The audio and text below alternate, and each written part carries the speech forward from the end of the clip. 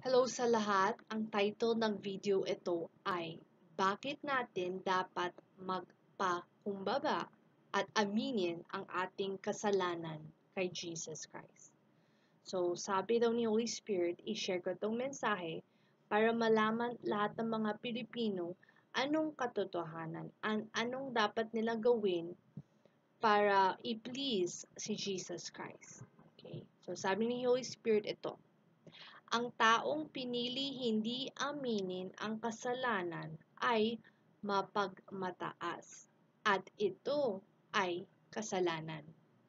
Hindi nadidinig ni Father God ang mga dasal ng makasalanan. So, yun po ang mensahe para sa atin. Kailangan natin magkumbaba muna, aminin ang kasalanan at huminging patawad. Tapos, huwag ulitin yung kasalanan ulit. Ganun ng simple po. Okay? Kasi kung nagawa natin yun, mahal natin si Jesus Christ. Pero, kung hindi natin nagawa yun, hindi natin mahal si Jesus Christ.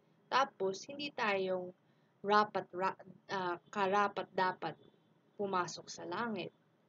Kasi, hindi natin nagawa yung utos ni Father God sa buhay natin. Okay? So, kung meron kayong tanong tungkol sa mensahe na ito, itanong nyo diretso muna kay Jesus Christ. Kasi siya ang importante.